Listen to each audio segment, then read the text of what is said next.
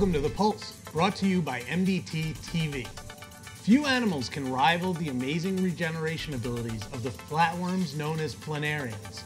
When the worms' tails or heads are cut off, they grow new ones, and even a tiny piece of planarian tissue can regrow an entire animal. In recent years, dozens of genes involved in planarian regeneration have been identified.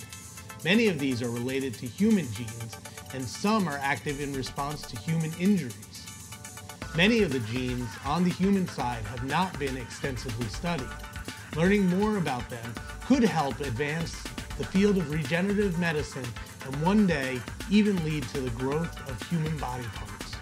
The Journal of Visualized Experiments has published a technique to accommodate two challenges inherent in brain implantation technology: gauging the property changes that occur during implantation and measuring on a micro scale. These new techniques open the doors for solving a great challenge for bioengineers. That is, crafting a device that can withstand the physiological conditions in the brain for the long term. New implantation materials may help find solutions to restore motor function in individuals who have suffered from spinal cord injuries, stroke, or MS. Researchers at the Institute of Bioengineering and Nanotechnology have developed a simple method of organizing cells and their microenvironments in hydrogel fibers.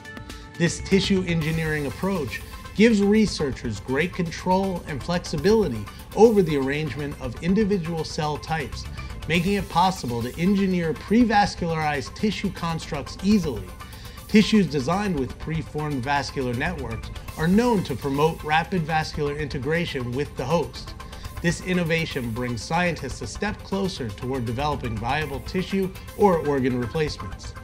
Researchers have created a tool to peek inside the brain and measure varying levels of consciousness. The team combined two well-known medical devices, a coil that delivers a pulse of magnetism that travels through the skull to stimulate the brain, and an EEG that records the patterns of activity as neurons fire in response. The technology offers the hope that one day doctors might track consciousness nearly as easily as they check blood pressure.